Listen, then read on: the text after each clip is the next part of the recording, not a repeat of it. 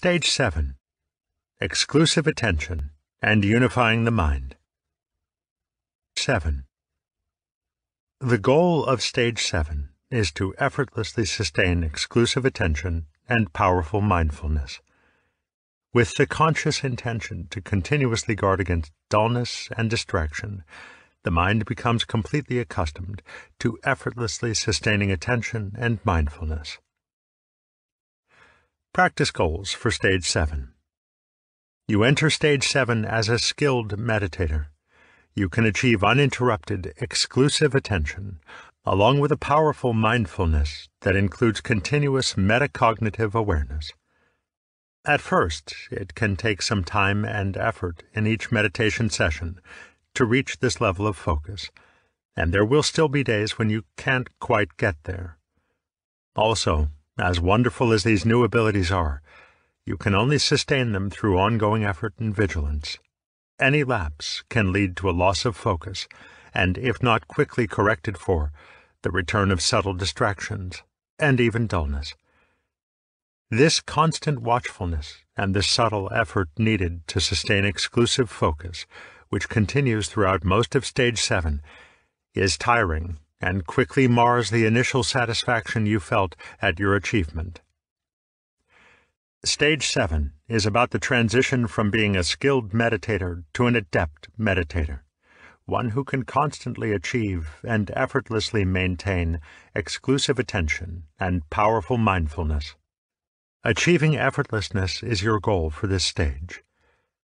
Effortlessness requires complete pacification of the discriminating mind, which is also the essential first step in unification of mind. Until there is unification, unconscious sub-minds continue to be at odds with each other, creating instability. With complete pacification, however, there is enough unification that the mind is compliant and rarely needs correction. Thus, an adept meditator can drop all vigilance and effort, allowing the mind to settle into an unprecedented state of inner calm and clarity. To bring about unification and complete pacification, you simply keep applying effort until it's no longer needed.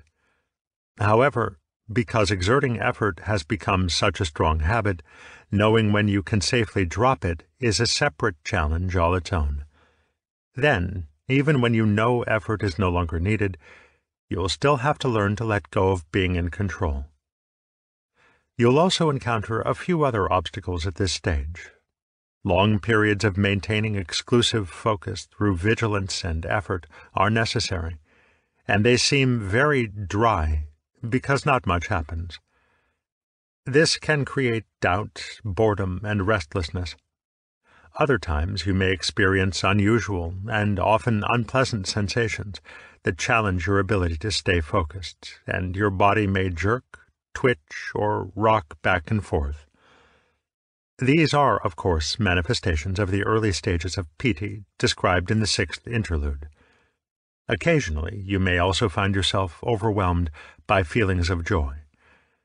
There's also a good chance you'll have to go through further purifications similar to those in Stage 4. Your powers of patience, determination, and diligence will be tested and retested. But remember, these are all part of the unification process. Therefore, ignore all these distractions, remain diligent in your practice, and you will certainly succeed. You have mastered Stage 7 when you can consistently let go of all effort, yet stable attention and powerful mindfulness persist. You have completely pacified the discriminating mind and made your first great strides toward unifying the mind. Complete pacification of the discriminating mind.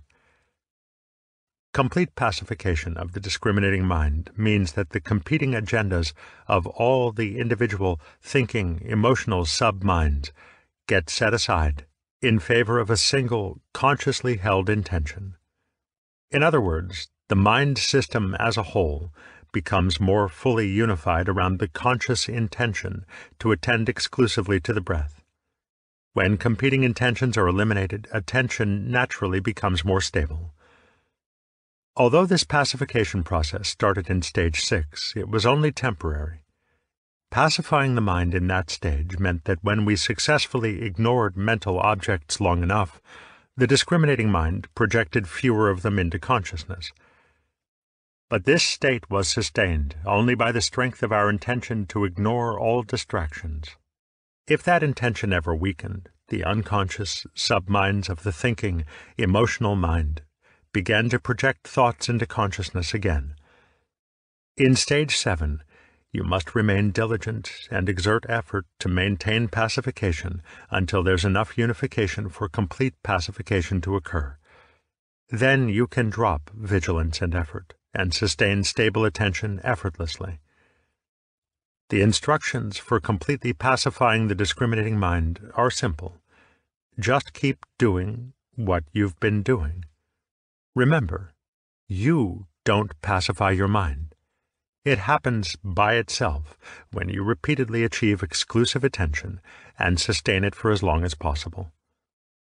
Practice experiencing the whole body with the breath only as needed toward the beginning of this stage to achieve exclusive attention. Maintain a high level of introspective awareness so that whenever a potential distraction emerges in the periphery, you can immediately strengthen the focus of your attention on the breath. In doing so, you're also renewing the intention to ignore potential distractions. Learn to appreciate the simplicity and pleasure of exclusive attention. Habituating the mind to exclusive attention. Constant repetition habituates the discriminating mind to exclusive attention and increasingly powerful mindfulness until we have the experience of complete pacification and effortlessness. Whenever we sustain exclusive focus, the mind system's executive functions are overriding the intentions of other sub-minds. This override trains unconscious sub-minds of the discriminating mind not to project their content into consciousness. Furthermore, by enjoying the experience of exclusive attention, by savoring the pleasurable, restful silence it produces, we're training some of those sub-minds to adopt the intention to be vigilant and immediately correct for distractions. As a result, whenever something arrives in peripheral awareness accompanied by an intention to become an object of attention, the trained sub-minds respond by projecting an opposing intention. As you can see, the subjective experience of pacification is not caused by the discriminating sub-minds going dormant. They are as active as ever. In this case, they actively participate in the intention to sustain exclusive attention. This is how and why exclusive attention becomes effortless. Diligence, vigilance, and effort. The path to complete pacification can be summed up in a single word: diligence. Diligence means constantly persevering. It's the center from which vigilance and effort radiate to create a primed and engaged mental state. Vigilance means having introspective peripheral awareness that's clear, alert, and ready to detect whatever may threaten the stability of your attention. Like a vigilant sentry, awareness is purposely watchful for any potential distractions. Vigilance also takes some effort, but most of the effort goes into attention. You constantly generate the intention both to remain exclusively focused on the details of the breath and to immediately correct for potential distractions. So diligence underlies both vigilant introspective awareness as well as the effortful intention needed for exclusive attention. Such diligence takes a lot of energy. In a way, it's like learning to juggle. At first, you have to constantly coordinate many different activities: speed, timing, posture, watching for errors, making corrections, and so on. Once you have a little experience, you can consistently keep the balls in the air, but it's still tiring. Maintaining exclusive focus of attention in stage 7 is similar. You can do it, but it's hard to keep up for long. The other challenge is that you've been so successful in your practice to reach this stage, it's easy to back off on the effort. Yet it only takes a brief instance of slackening to be suddenly caught by a distraction, and for the balls to drop. Similarly, if you're ever tempted to rest on your accomplishments, you can easily slip into a state of cruise control. In meditation, cruise control means slipping into a state of subtle dullness, and if you don't catch that subtle dullness, it's only a matter of time before you're distracted again. After lots of practice, an expert juggler no longer needs to focus so intensely, and can even carry on a conversation while effortlessly keeping the balls in the air. Riding a bike is another example of an activity that eventually becomes effortless through consistent effort. And so is meditation. Therefore, even though all this effort seems to contradict the goal of effortlessness, it must be continued until it's no longer necessary. As you progress, everything will become more and more automatic. But what truly produces effortlessness is the fact that unconscious sub-minds no longer try to take over. Effortlessness means attention is placed on the object and stays there because there's nothing in the background trying to draw it away. Then, and only then, is there complete pacification, meaning diligence, effort, and vigilance can cease. The problem of dryness. With diligence, you can stay highly focused and alert for longer and longer. As you do, however, the satisfaction and excitement you feel at the end of stage 6 starts to wear off. Periods when the meditation feels satisfying become interspersed with periods that feel dry and tedious. Nothing new happens. Any lapse in diligence, and you'll lose your focus and mindfulness. Yet all this effort no longer brings the satisfaction it once did. People often feel stuck or doubtful. What's the matter? Maybe I'm doing something wrong. We can get caught up in strong feelings of restlessness and impatience instead of just recognizing them as mind-generated distractions. The temptation to give up and do something else can be great. I personally had a long stretch of tedious practice at this stage. I didn't know it was a normal part of the process, and remember thinking, my concentration is nearly perfect. I sit day after day, and this is all I have to show for it? What's the point? Where's the rapture and bliss I've heard about? Unfortunately, I quit practicing for quite a while as a result. This can be a dangerous time for your progress because of boredom and doubt. But it's easier to tolerate if you understand what's going on and are expecting it. Fortunately, most people at this stage will have occasional episodes of joy and pleasure, piti sukha, and experience unusual bodily sensations, involuntary movements, and colors and lights. These are brief, infrequent, and unpredictable, but nonetheless break the monotony, helping to overcome doubt and keep us motivated. But the real antidote is confidence in your abilities and trust that it's a process that just takes time to mature. When you feel stuck, restless, and doubtful, try not to react to those feelings. Instead, cultivate an attitude of acceptance and patience. When they arise, just notice and accept them. Resettle your attention on the meditation object, and try to regain a sense of peacefulness and calm to counter the restlessness. Also, take as much satisfaction as possible in just how far you've come, reminding yourself that if you persevere, the rewards will surely follow. You should also review the first interlude on hindrances and problems, especially doubt and impatience. There are 3 additional practices you can do to add variety to your meditation and help you through these dry periods.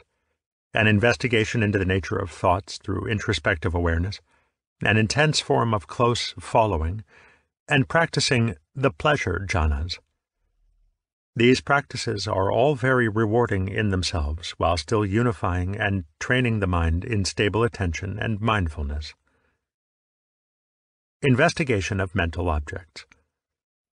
This practice involves maintaining exclusive focus on the breath as you non-discursively investigate mental objects with metacognitive introspective awareness. This kind of purposeful activity helps counteract feelings of boredom due to the dryness of this stage, while deepening your understanding of how the mind works at the same time. Observing the breath has become quite automatic by now, and this practice requires only a partial shift of conscious power from attention to metacognitive awareness. Because you're maintaining exclusive attention on the breath, pacification of the discriminating mind continues. By this point in your practice, mental objects such as thoughts, memories, and emotions rarely enter consciousness. When they do, they are easily noticed. To begin with, observe the three primary forms that thought takes: self-talk, visual images, and kinesthetic feelings.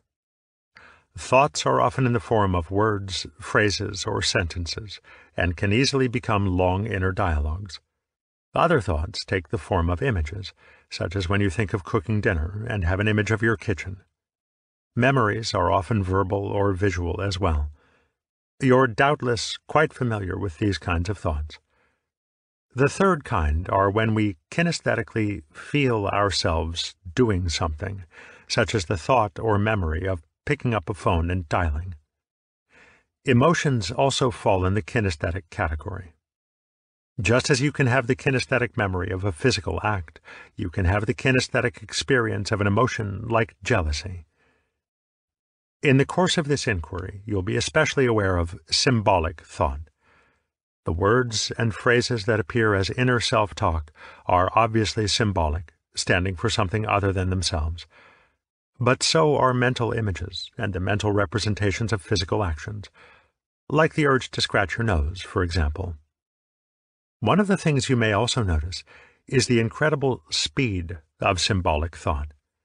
It's so fast that individual thoughts, especially the components of individual thoughts, such as a particular word or image, are fleeting and hard to identify.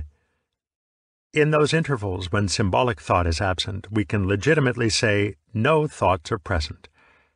Yet as you keep observing, you'll start to notice a lot of mental activity and peripheral awareness that is pre-verbal, pre-image, and pre-sensate. This reflects the ongoing conceptual activity of the thinking emotional, and is what gives rise to symbolic thought.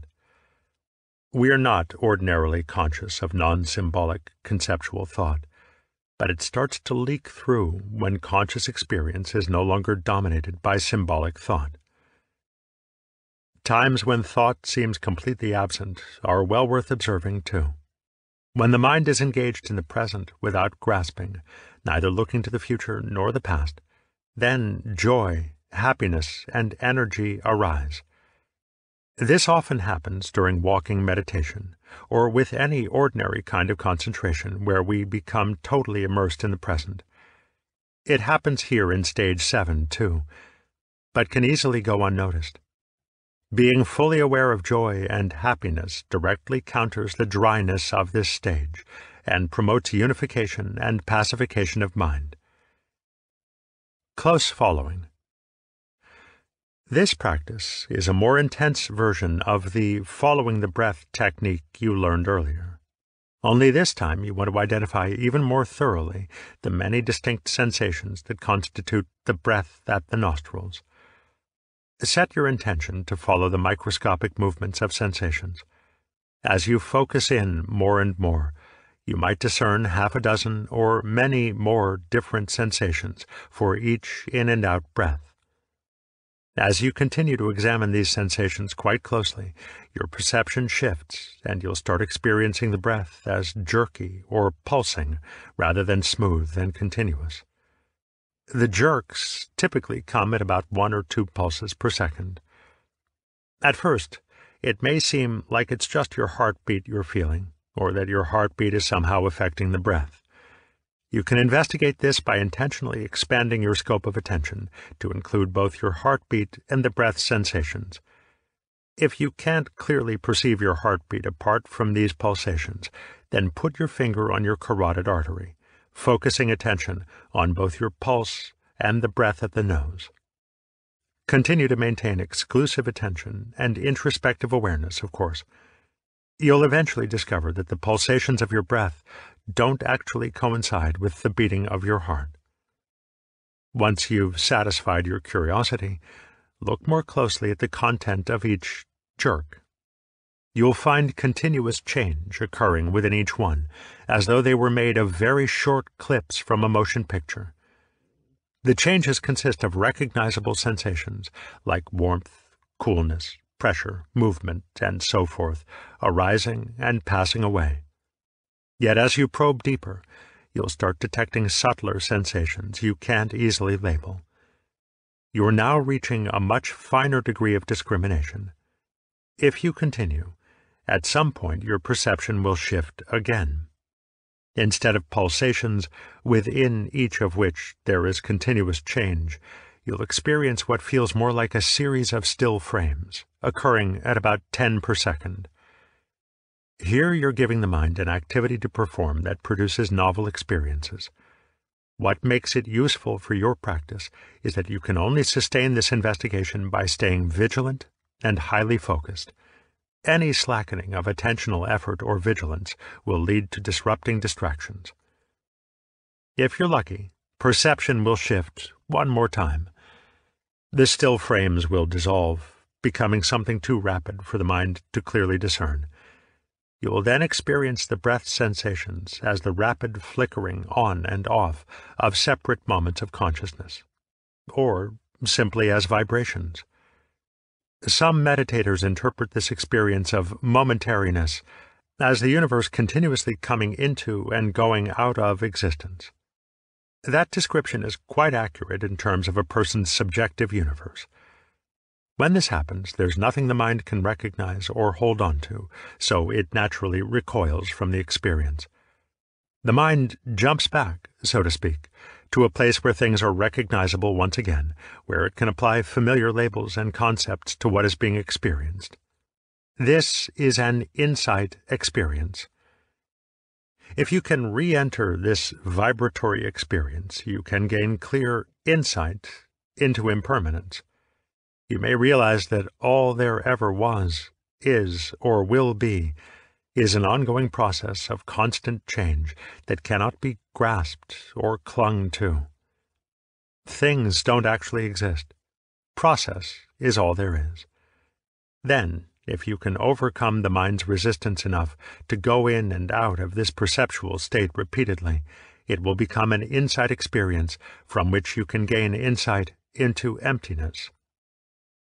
First, you'll observe how uncomfortable the mind is with that level of perception, and how desperately it wants to pull back and organize this experience conceptually. Then you'll realize, at a very deep level, that the familiar world of forms is shaped entirely by the mind's attempt to make sense of an empty reality. Dharma teachers often speak about the world as being merely a projection of the mind. This direct experience of the mind, creating meaning out of emptiness, allows us to understand exactly what they're referring to. It's not that the world doesn't exist. Rather, the world you perceive, your personal reality, is nothing more than a construct of your mind. These realizations happen if you're really lucky.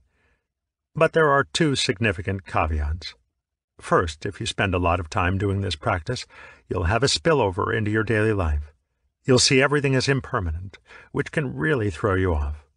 Familiar feelings of certainty and purpose disappear, which can produce a sense of hopelessness, even despair. Things lose their usual importance, and life can seem pointless. And it's all the more disconcerting because these emotions have no logical basis in conscious experience and seem to come from nowhere. In fact, they are produced by unconscious mental processes trying to assimilate your meditation experiences. In the Theravada tradition, this state is called the knowledge of suffering, dukkha nanas, and is in some ways comparable to the dark night of the soul in the Christian mystical tradition. These insights into impermanence and emptiness can create aversion to practicing. But stopping your practice is probably the worst thing you can do in this situation. The second caveat is, don't count on having these types of insight experiences. Some people never experience sensations dissolving into a field of fine vibrations. Others don't recoil from the experience, but actually find it delightful and intriguing. If you fall into the latter group, you can expand your scope of attention to include the whole body, experiencing it as a shimmering process of sensation too subtle to describe easily. Remember, the purpose of this practice is mainly to help you overcome the dryness of stage 7 and to continue strengthening exclusive attention and mindfulness. It's a creative way of applying your abilities to help you practice more productively. There's a strong possibility it will produce insight experience, but it's not guaranteed. If they don't come now, rest assured they will come later. Pleasure jhana practice. The pleasure jhanas are a more powerful and satisfying absorption than the whole body jhanas. As the name indicates, you use pleasurable sensations as your meditation object. The pleasure jhanas are particularly helpful in countering the tediousness of this stage. More important, the state of flow in jhana induces a temporary unification of mind, which in turn promotes more lasting unification, thus speeding up your progress through stage 7. To have access to the pleasure jhanas, you'll need exclusive attention to the breath of the nose. Both mind and body must be quite stable and still. Your subjective experience should be one of sustained stillness, stability, and mental clarity.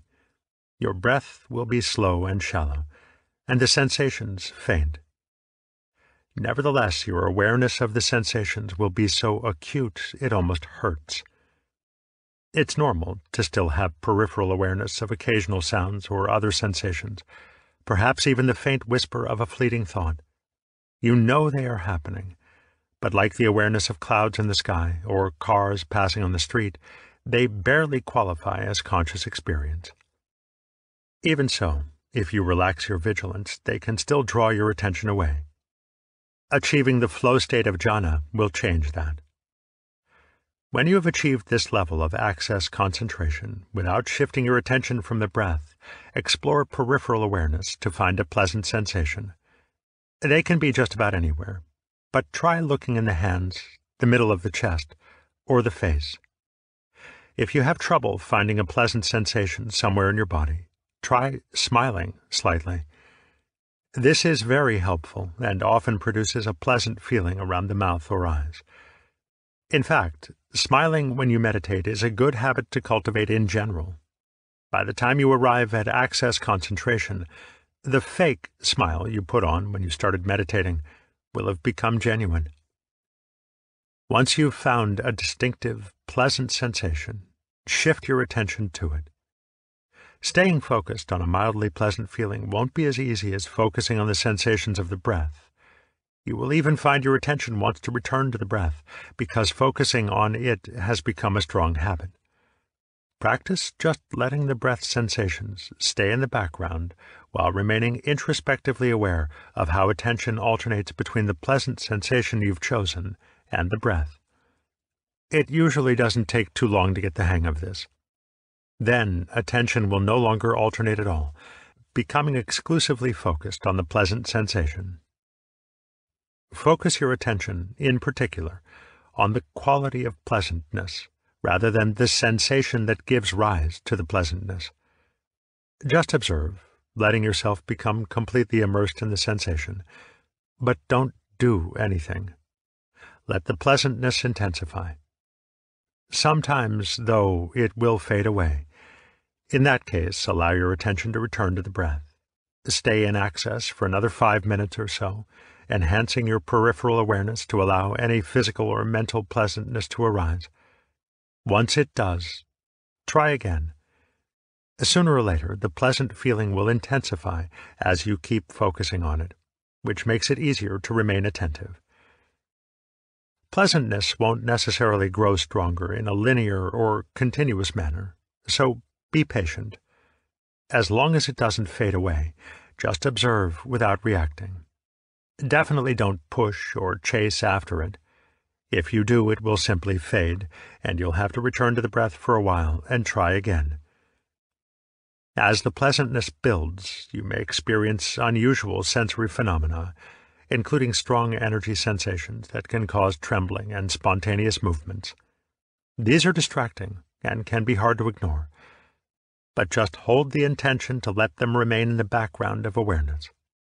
Don't be concerned if attention starts alternating with them, as it did earlier with the breath. That won't stop absorption from happening.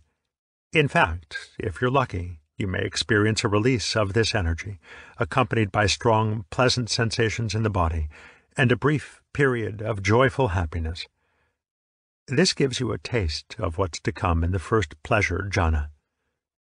The pleasantness will grow incrementally stronger, in fits and starts, until it suddenly takes off. You feel as if you're sinking into the pleasant sensation, or as if it is expanded to consume all your available conscious bandwidth. You've entered the flow state that is the first pleasure jhana. If you've already practiced the whole body jhanas, you'll immediately recognize the feeling. Trembling and energy sensations tend to persist in this first jhana. When you can easily enter the first jhana and remain as long as you choose, consider moving on to the second pleasure jhana. The physical sensations and movements grow more stable in the second jhana, and the feeling of happiness becomes more pronounced than the physical pleasure. While pleasure jhana practice doesn't have the same potential for insight as close following, it's a far more enjoyable way to cultivate effortlessness. Distraction due to strange sensations. While you're well on the way to pacifying the discriminating subminds, the sensory subminds still function as they always have. Pacification of the senses begins in stage 7 because you're ignoring all distractions, including sensory input, in order to completely pacify the discriminating mind. As discussed in the previous interlude, pacifying the senses produces a variety of bizarre sensory experiences. Because they are intense and unusual, and especially because they break the tedium of long dry periods, these sensations can be very powerful distractions. It's almost as though the senses produce these strange sensations in an attempt to catch your attention. You may have already experienced some strange sensations from time to time, such as tingling, or a feeling of bugs crawling on your skin, burning sensations, or feeling a cold draft from nowhere, pressure on the top of your head, or distorted body sensations. You may have seen lights behind your closed eyelids, or heard noises with no external source. Such sensations probably occurred when attention was particularly stable, and would have been brief and easy to disregard once you realized they weren't important. They were manifestations of grade 1 piti, the minor grade discussed in the last interlude. At this stage, you can expect these unusual sensations to happen much more frequently, last longer, and be more intense.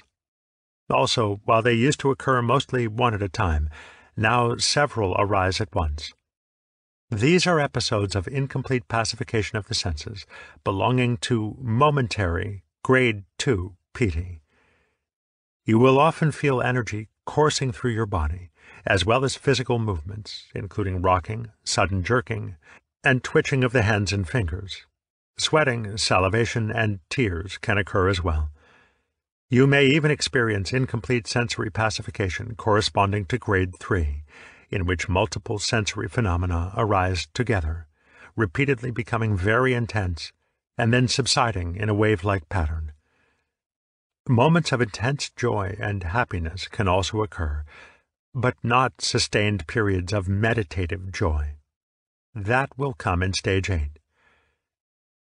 Just do your best to ignore these phenomena, letting them mature on their own over time. Don't chase after them, but don't push them away or resist them either.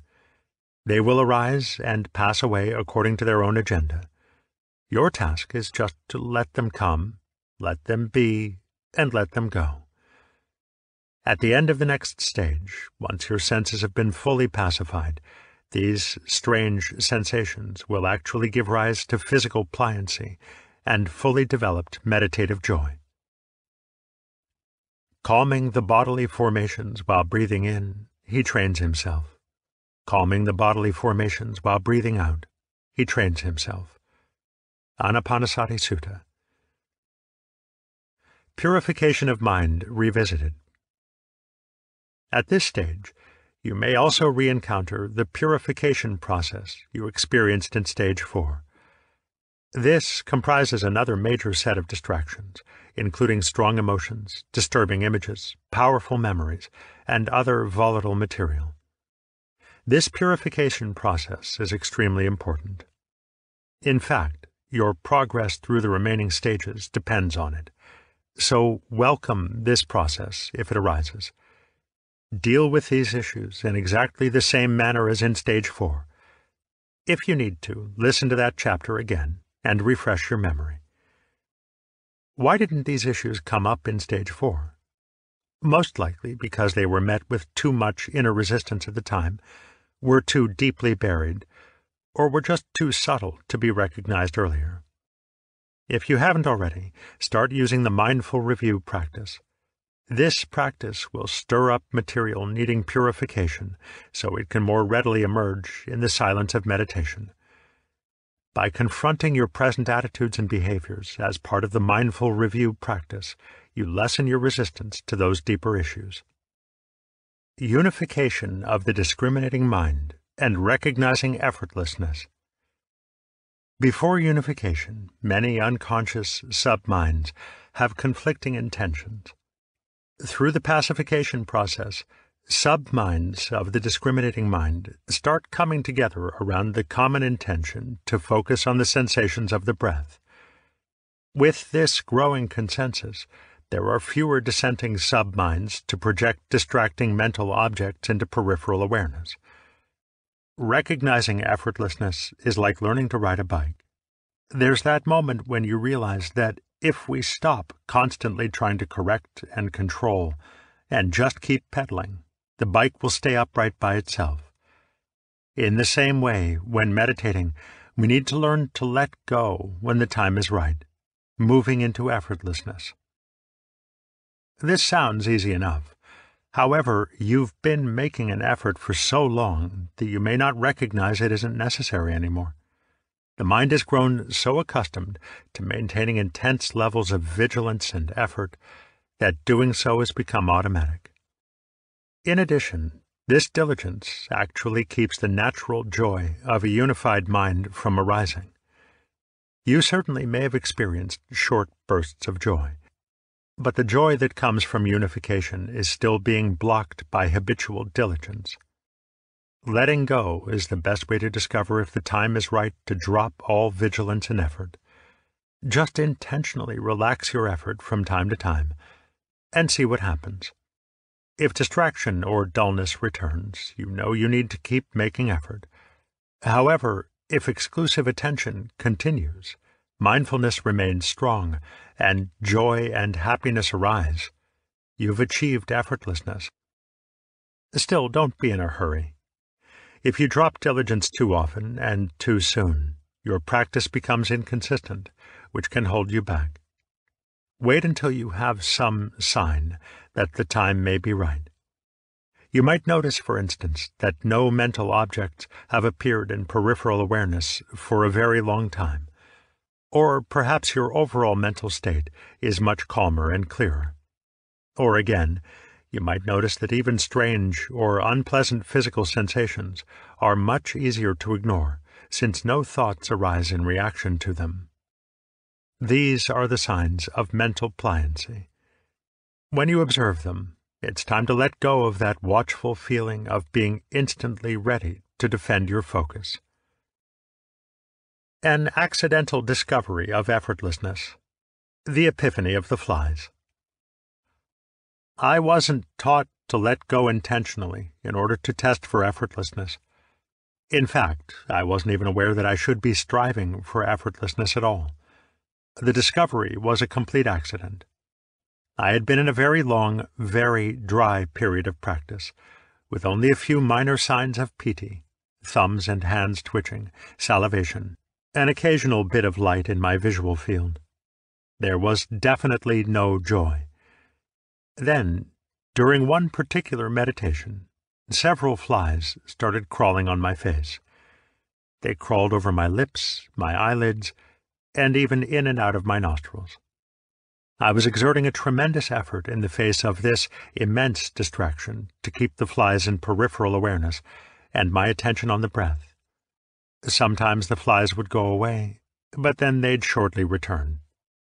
I stayed in a heightened state of vigilance any time they were gone, because at any moment they could be back.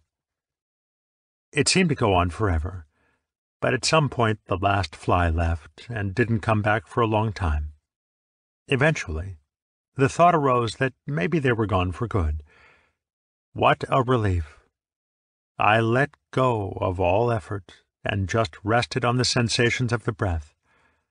Immediately, I felt joy spreading over me in waves, and then stabilizing. I realized that I didn't have to keep trying so hard. And in that moment, I fully grasped the significance of letting go. In other words, prior to the flies, I had reached a point where effort was no longer needed, but I hadn't known it. So I didn't take that last step toward effortlessness. I've been grateful to those flies ever since. Continuing obstacles to effortlessness. After that lesson, I still had trouble dropping effort and letting go. I realized that it's one thing to know you're capable of effortless focus, but it's something else entirely to let go of the effort. Letting go was still a challenge in subsequent sessions, and I couldn't repeat the experience at will. Then, even when I succeeded in suspending the effort, the waves of joy would end as soon as the urge to take control returned. Like many people, I had a deeply entrenched need to be in control, due to desire and fear. I needed to overcome this control issue before I could experience the joy of effortlessness with any consistency. The answer was, and still is, complete surrender. I had to simply stop caring whether it would happen or not, while at the same time totally trusting that it would. I had to let the practice happen without doing the practice. We're all different, and maybe you won't hold on so tightly. Yet keep in mind that even when you know it's safe to drop all effort, actually letting go can still be hard.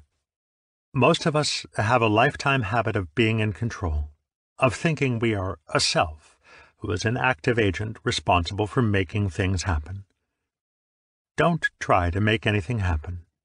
Just trust in the process and let it unfold naturally. When you reach the end of stage 7, there's enough unification to produce the effortlessness of mental pliancy, which always comes with some meditative joy.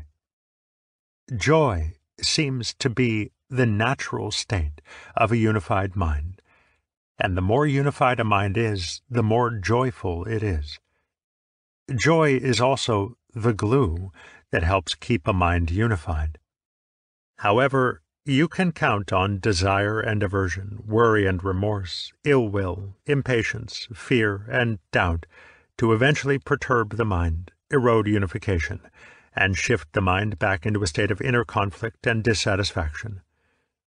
Stage 8 is about conditioning the mind to sustain a high degree of unification even in the face of hindrances. Then meditative joy is fully developed, and the glue has set. Experiencing joy while breathing in, he trains himself.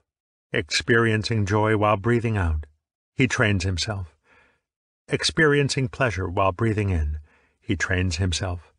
Experiencing pleasure while breathing out, he trains himself. Anapanasati Sutta. Conclusion. You have mastered stage 7 when you can consistently achieve effortlessness. The restless tendency of attention to follow objects in peripheral awareness has been tamed. When you first sit down, you still need to go through a settling-in process. You'll count your breaths, sharpen your attention and awareness, and diligently ignore everything until the mind is pacified and competing intentions disappear.